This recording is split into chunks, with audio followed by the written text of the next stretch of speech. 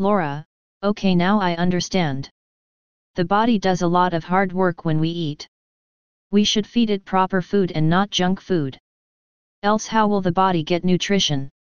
Doctor, people suffer from so many common ailments of digestive system because of improper eating habits and eating junk, fried and unhealthy food.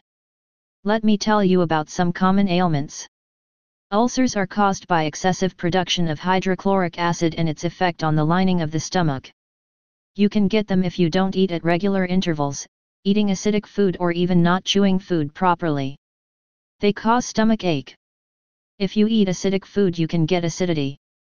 Constipation happens when you don't drink enough water or do not eat salads. Laura, I understand, doctor. I will completely take care of my diet and treat my digestive system with great love and care. After all, it does so much for me every day and night.